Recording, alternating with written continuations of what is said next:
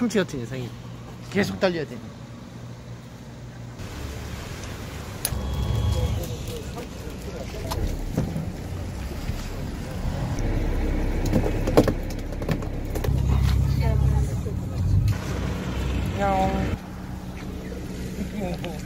살이 하얗잖아요.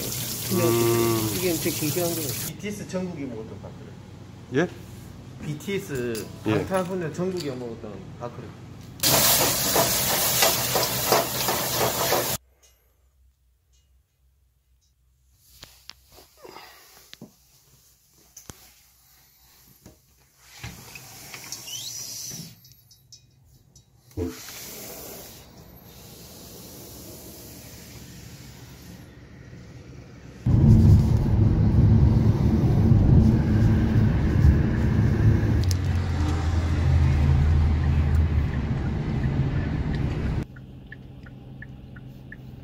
안녕하십니까. 예, 안녕하십니까. 간단하게 자기소개 한 번만 부탁드릴게요. 네, 거제도 와주에서 섬이라는 이자카야를 하고 있는 그런 상태라고 합니다. 섬? 네. 섬이라는 이자카야인가요? 네. 아, 지금 출근하시는 건가요? 네, 이제 바다로 네. 재료를 구하기 위해서. 아, 바다로? 재료라면은 물고기인가요? 네, 뭐 그날 같이 뭐가 나는지. 이거 뭐, 이 차는 무슨 차인가요? 라보르기니라고. 예. 라보르기니요? 사시죠. 예.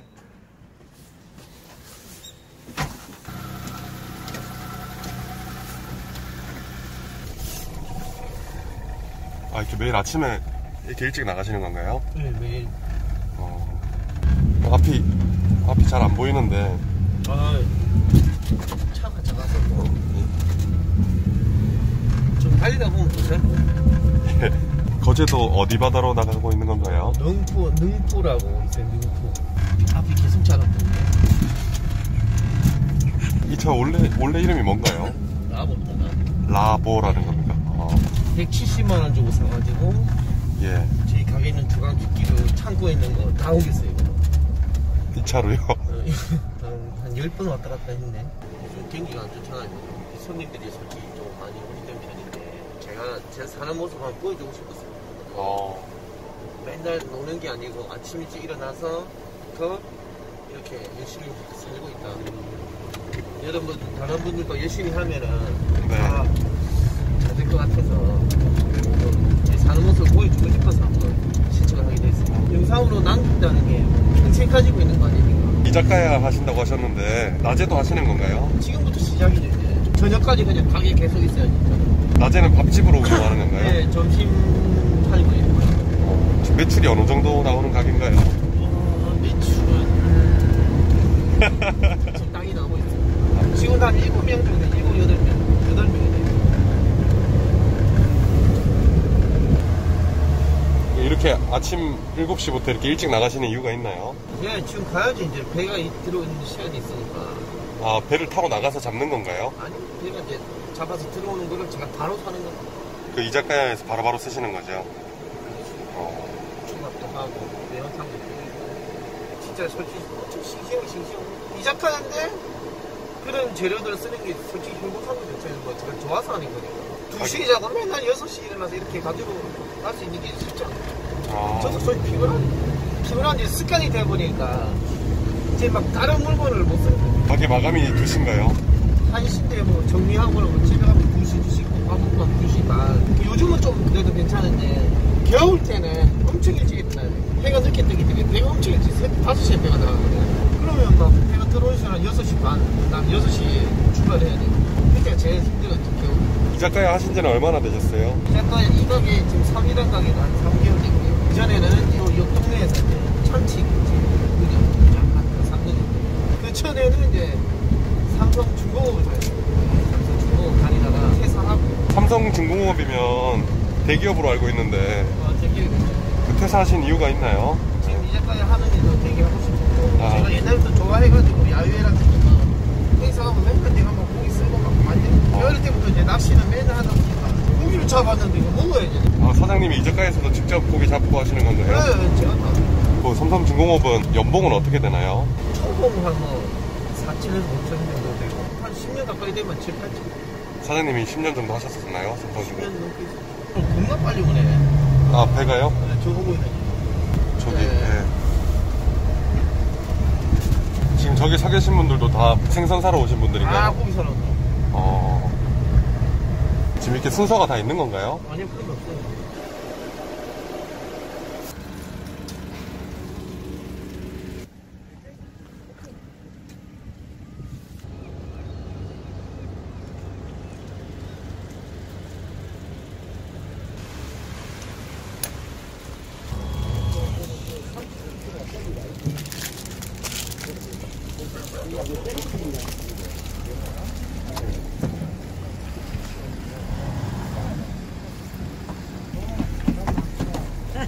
어떤 생선 사는 건가요?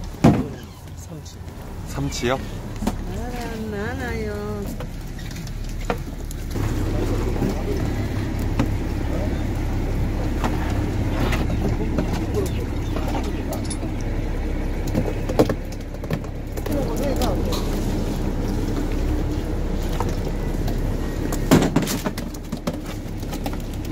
지금 어떤 물고기 골라내신 거예요? 너 잘 안 먹는 긴데. 네.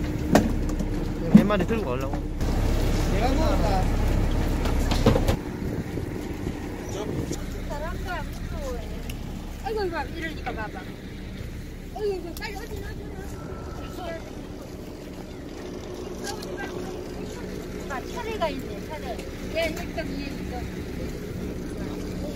서열이 있어 서열이. 야.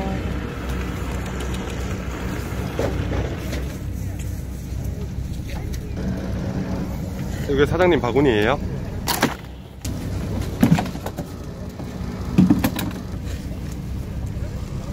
호래기. 아, 토래기요? 호래기. 호래기. 아.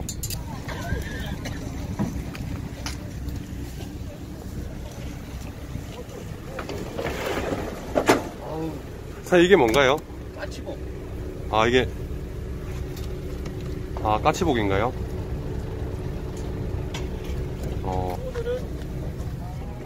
복 가라게. 복가라하게. 복튀김이라는 건가요? 잡아 지나게. 어구, 와, 잡았어.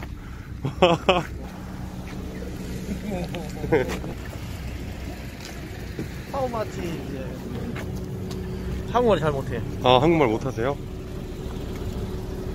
아까 한국말 하신 것 같은데. 봤어요? 예.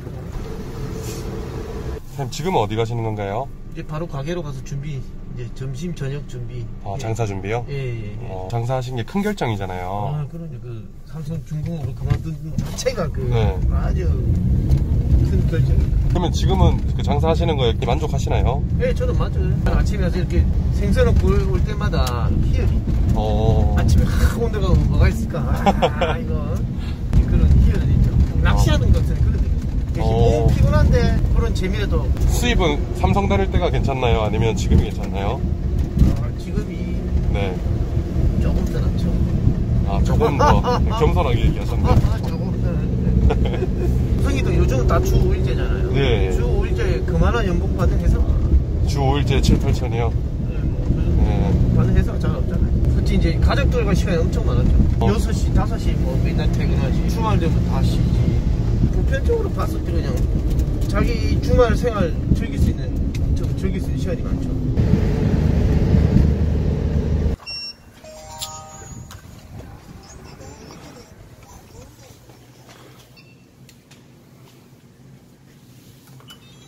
제가 중국집 장사할 때도 이렇게까지는 일찍 출근 안 했는데 여기 아침에 일할 게 훨씬 많나 보네요. 생선 손질만 먹었어 벌써.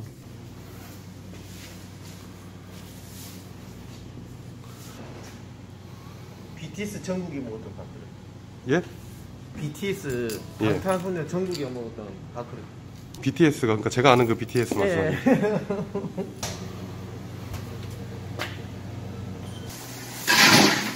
하루 매출은 어느 정도 나오나요? 하루에 잘 나올 때는 이렇게 말하면 우리 매출이 다 나오잖아. 그러면은 제일 잘 나왔을 때는 언젠가요? 얼마 정도? 한 달 매출? 한 달 똑같잖아. 와, 이거 조심하네. 잘 안 돼서 얘기하기 좀 그런 건가요? 잘 돼서 얘기하기 좀 그런 건가요? 안 되는 건 아니에요. 안 되는 건 아니에요. 잘 돼서. 애매해서 그런 건 아니죠? 예.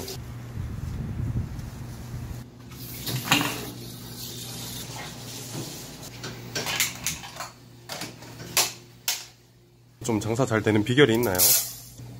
철저한 준비. 예. 잠깐만요. 까먹었네. 아, 몇 번이지? 아, 이거 큰일 났네.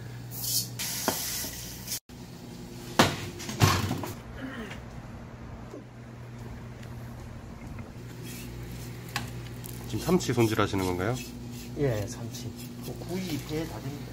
삼치도 이렇게 살이 투명하던 걸 내가 보이지. 얼마나 싱싱해. 살이 하얗잖아요. 이게 엄청 싱싱한 거예요. 고양이다. 고양이가 냄새 맡았어요, 생선. 야옹. 이게 장골 좀.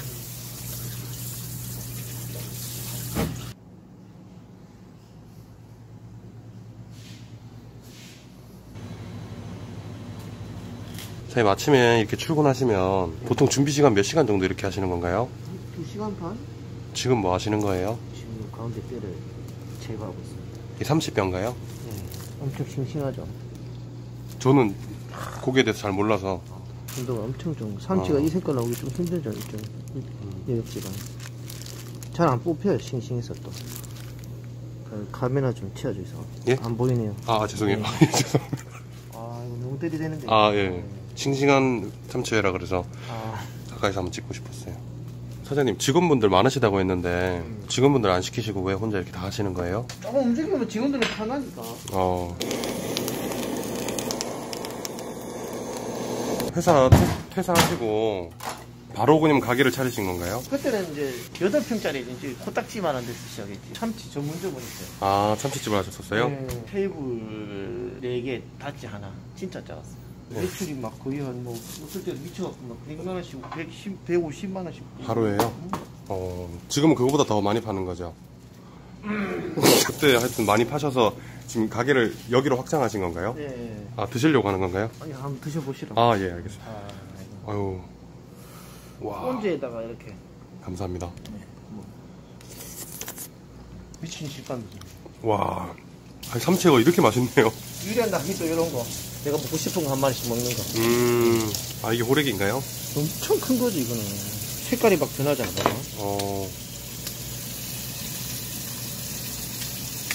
안 변하네? 예. 호래기. 오징어보다 더 맛있는 거죠? 아, 오징어 할아버지? 한치보다 맛있는 건가요? 한치 아빠? 참치 먹은 거보다 충격이 한 2~3배 더 가죠.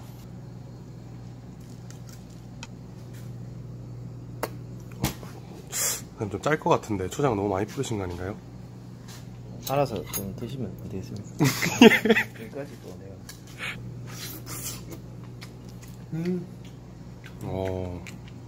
You try? I try.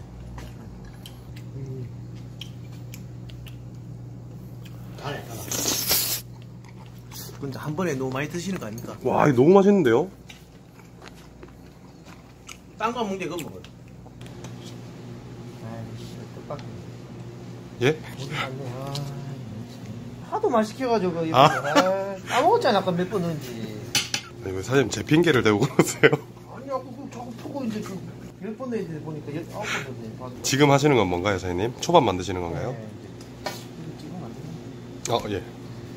아유, 비법인가요? 이렇게 비법 같은 거 하실 때 이렇게 찍더라고요. 사장님 계속 혼자 이러고 계신데 직원분 진짜 나오시는 거 맞나요? 네, 나옵니다. 아, 예. 사장님, 자꾸 이런 것만 찍고.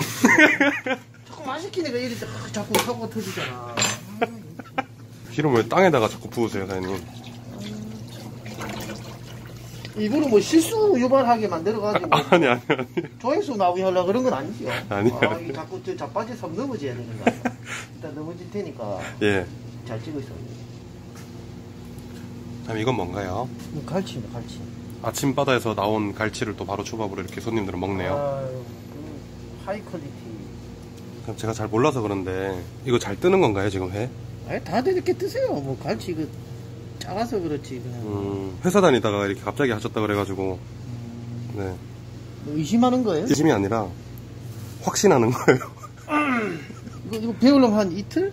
어. 맞아가면서 하면 하루 정도. 어려운 거는 이제 작을 소리 어려워. 내가 잘한다는 소리가 아니라 네.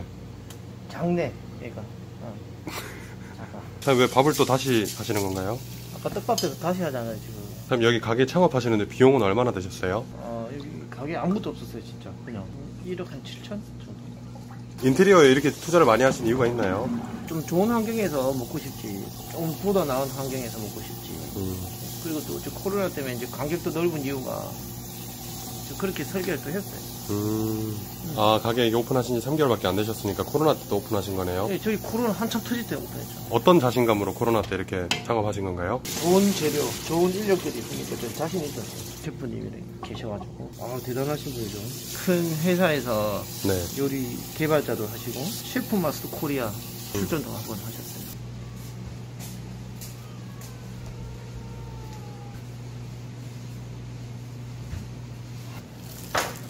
12시 20분은 조금 약간 늦을 수도 있습니다. 자리 이야기요. 그때 잠깐만요. 주 손님 연령층이 어떻게 되나요? 30대? 여성분이 많아요. 여성분들이 많이 오세요? 이게 있으니까. 사장님 얼굴 보고. 예? 네? 죄송합니다. 네. 두 분이세요? 네, 알겠습니다. 사장님 지금 10시밖에 안 되는데 예약 전화 계속 들어오네요. 미리 예약하신 분들이 많아가지고. 사장님 회사 다니다가 자영업 하시니까 장점은 뭐라고 생각하세요? 자영업에? 돈으로 이제 보상을 받으니까 다. 돈 많이 버셔서 목표가 있나요? 다른? 일단 벌고 가야 되니까 실수 없이 달려야죠. 그럼 회사 다니실 때도 돈 많이 버셨는데 더 많이 벌려고 하시는 이유는 어떤 건가요? 다 똑같은 거 알겠습니까? 보다 나은 삶.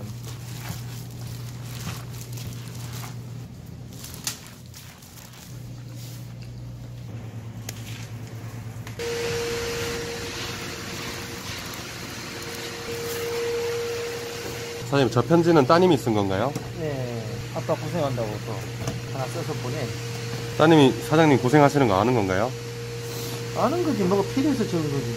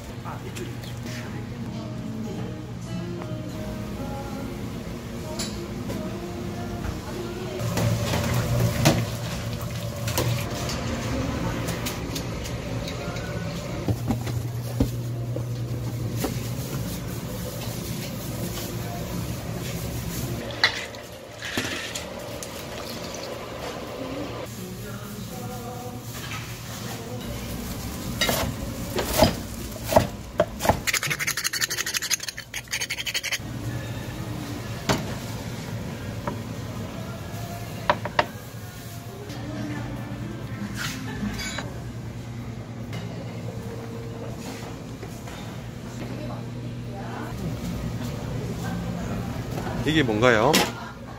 사케동이라고. 네. 전국 사케동이라고 있습니다. 전국 사케동이요? 네. 뭐 때문에 전국 사케동이죠? 그래서 전국이가 먹었다고 해서 전국 사케동. 사케동.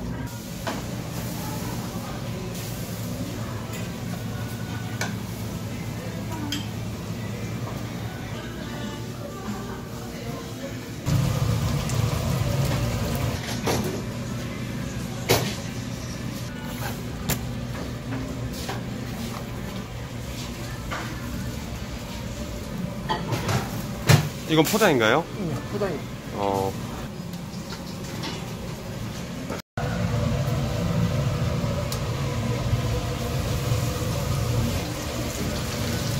참 이렇게 바쁘고 힘들 때 회사로 다시 들어갈까라는 생각은 없었어요? 있었어요. 있었어요?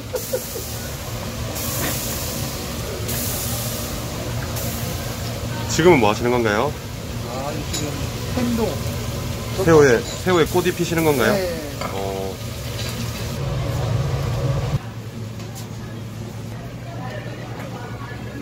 언니 이거 하나 더 있잖아요. 한입 넣어놨어요. 네, 저도 롤이랑 관계야.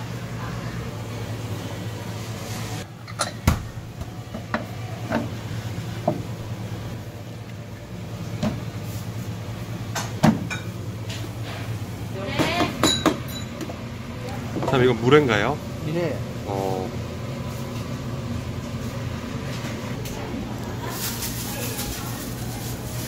사장님, 이렇게 정신없을 때 무슨 생각 드세요?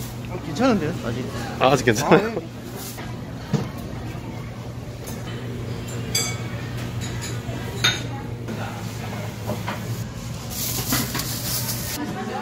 예.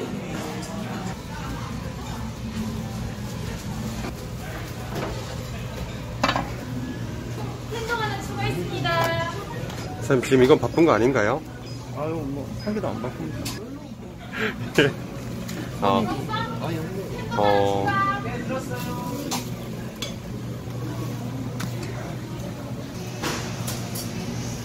피디님은 뭐, 예. 젤도 한번 먹어보고 싶습니다.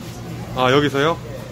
그 정국 씨가 먹은 거. 아, 우리 전국이 예. 사케동. 아, 사케동이죠? 예. 그거 한번 먹어보고 싶네요. 네, 그거 한번 해드리겠습니다. 예. 야, 뭐 거의 싹 다 드셨네요. 이럴 때 가장 행복합니다. 야. 아, 사장님이 바쁘면 앞에도 이렇게 같이 채워주시는 건가요? 아유, 저희 멀티입니다. 뭐. 네, 다 합니다. 설거지부터 청소까지. 회사 그만두고 여기 가게 한다고 하셨을 때 주변에서 반대는 안 했나요? 엄청 많이 했죠. 제 나름대로 결심을 했죠. 아, 나가서 장사를 해야 돼. 준비를 좀 했었어요. 장사 철학이 있나요? 철학이라기보다는 사장님은 설거지부터 모든 업무를 다 할 줄 알아야 된다고 생각합니다. 참치하고 똑같죠. 쉬면은 죽어요. 숨을 못 쉬니까 참치는. 참치 같은 인생이 계속 달려야 됩니다.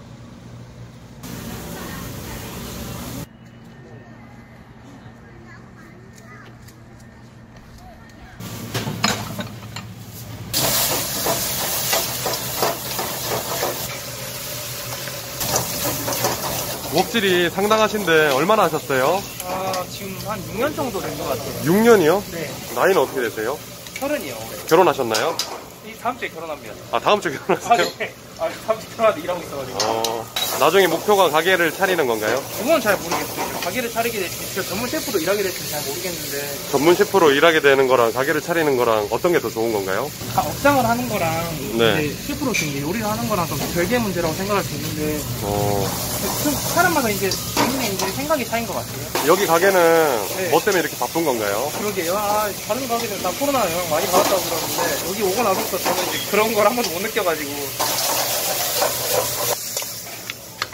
네, 언제부터 일하셨어요? 저 처음에 오픈할 때부터 나이는 어떻게 되세요? 나이는 예. 비밀이. 화이팅. 예. 네. 휴먼스토리 화이팅. 여기 앞에 맞으세요. 이게 참돔인가요? 네, 참돔이요. 신케지메라고. 신케지메라고. 신케지메. 신경을 끊는 거거든요, 이게. 아. 사후경직을 줘가지고 이게 생선이 네. 산도가 오래가고 숙성에 도움이 되거든요. 숙성에 도움이 되는 거구나. 처음에 보통 다른 데는 이렇게 안 잡는데 네. 보통 여기만 이렇게 잡을 것 같아요, 제 생각에는. 거제도에서는. 네. 부산에서도 이렇게 한 데가 별로 없어서 신경을 찾기가 번거로워가지고 네네. 보통은 잘 못 하시거든요, 다른 분들은. 지금 신케지메 하시는 중이네요? 네. 이게 겉으로 보면 육안으로 잘 안 보여가지고 네. 이제 좀 여러 번 해봐야 경험이 이제 쌓이고 나면은 좀 잡기가 쉬워지거든요, 길이. 이렇게 팔딱 하면서 이제 여기 딱 굳어가지고 할 때 이게 딱 신경이 제대로 들어갔던 그거거든요. 아, 그래요? 네. 입을 벌리면서 이렇게. 네. 아, 지금 이제 신경이 제대로 끊어졌다는 거네요. 치과 보철 치료할 때 신경 치료하는 느낌이구나. 아버님이세요? 오늘 뭐 갖다 주신 건가요? 아, 가리비. 아, 가리비. 네, 알겠습니다. 아버님도 차도 좋은 거 타고 계시고, 아드님이 이렇게 가게 잘 되는 거 하시는데, 아버님 혹시 아드님이 금수저 아들이신가요? 금수저? 뭐 네. 금수저라면 금수저지. 아버님은 무슨 일 하시나요? 아, 나도 그냥 이 식당업을 하고 있어요. 지금 어디로 가시는 건가요? 아, 집으로. 아, 집으로. 사장님, 지금 불맛을 살리는 건가요? 아, 그렇죠. 사장님, 방금 아버님이 사장님 보고 금수저라고 하던데. 누가요? 아버님 방금 얘기하고 가셨는데요? 우리 아버지가 저한테요? 예. 아닙니다. 아닙니다. 우리 아버지가 아닙니다. 아. 잘못 보신 거 그럴 리가 없어요. 지금은 친구 가게 좀 가고 있습니다. 아, 사장님 지금 오른쪽에 보이는 곳이 대우조선인가요? 네, 되어졌어요. 사장님이 일하셨던 곳인가요? 옛날에 아주 어렸을 때 19살 때 일하셨어요. 사장님 그럼 두 개 다 일해보신 거네요. 대우도 예. 일해보시고. 친구 가게에 놀러 가시는 건가요? 이제 밥 먹으러 가고 있습니다. 아, 이제 식사 다 하셨어요? 예. 이제 들어가시는 거예요? 또 이제 저녁 준비하러 가야 돼요. 힘든 시기에 자영하시는 분들 다들 힘내셨으면 좋겠고 열심히 하면 언젠가는 좋은 결과가 있으리라 생각합니다. 휴먼스토리 파이팅! 감사합니다.